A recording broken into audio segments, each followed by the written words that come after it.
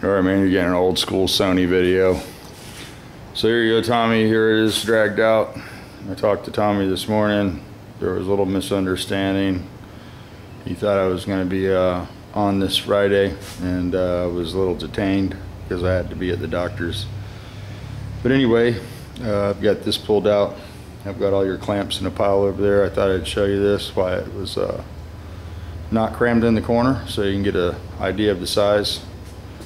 But it's a pretty good sized machine. Like I said, I'm pretty sure that if you pull the pin out there, that comes out, this piece here. Now I'm super weak, so I'm not going to try to pick that plate up, but that plate stands up in here, and you can hook your chains or hooks in there to anchor it at the rear of the car. Here's your wheels. Here's your arm. I can't even roll this thing, guys. Let me see.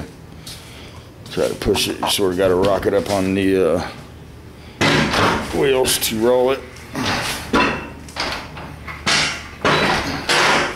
Anyway, I kick it. That's how you move it around.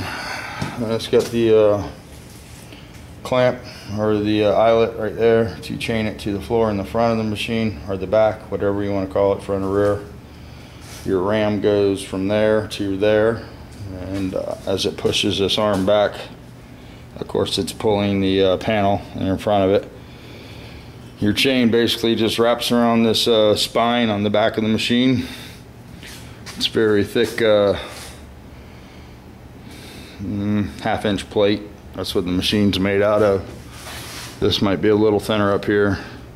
It's probably quarter-inch plate, and this is half-inch, the chain piece. That's welded to the back of that bar. I'm going to try to take that arm off. I have to take it off. It's a Allen set screw, and then the pin knocks out. So when you get this, it'll be laying flat on a pallet, banded to it.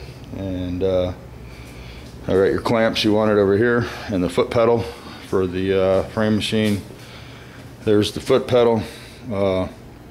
It could probably use a hose. This is probably what you were looking at, where it's frayed up, but I do believe the hose is still good. The unit's been open for quite a while, so you'll have to put the Tommy shoe on it. All the clamps you wanted right there, there's 15 of them. Of course, if there's any issues or anything, you can return it, give you your money back, whatever you want. So that's what we talked about this morning. There's the machine. I got it out. Hopefully somebody will come over tonight, help me get it loaded. Unfortunately, I do have to go back to the hospital tomorrow morning for another MRI, because they found some stuff and they want to do more study. So Wednesday, Thursday at the latest, I'll get this shipped out to you. I'm not trying to put you off. I just have some issues right now. But this is yours. No bullshit about it. I'll get it on the pallet, and within the week it'll be on its way to Michigan to you. So here's what I have left of the RAM. I'm going to go ahead and send this to you also. Somebody came over here, of course, and took it apart. Told me they could fix it. They couldn't fix it. I don't even think this is the original RAM for the machine, because it's got the clevis welded on the end of it. So you just probably have to buy the proper RAM for it, or adapt something that you can afford. Basically, all you need to do is jack the RAM back from that point and that point, you know. So an engine hoist RAM would work, any kind of RAM.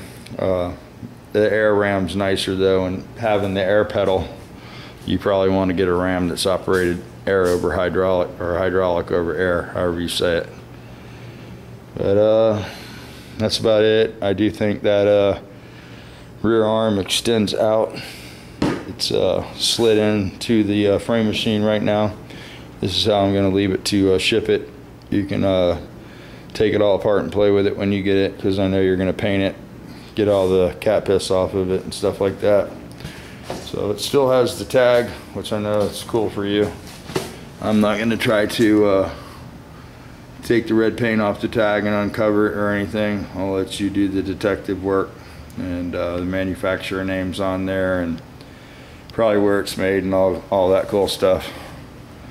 But it's a real solid piece, and glad it's going to a good home. And sorry for the misunderstanding. Didn't mean to cause you any anxiety. And I'll get it to you as quick as I can, buddy.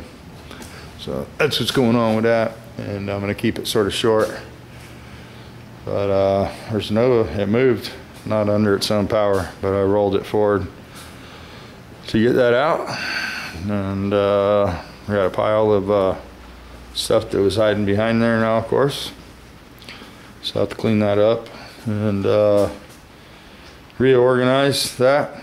Eventually I like to get all this stuff off the wall, because it's just it's a cluster of unorganized stuff. A lot of it's good stuff, a lot of it's just junk that I'll never use. But I'd like to put a little bit of an office back here for when I get kicked out of the house. Ooh, fluorescent lights are messing with the camera. I think it just went to black and white.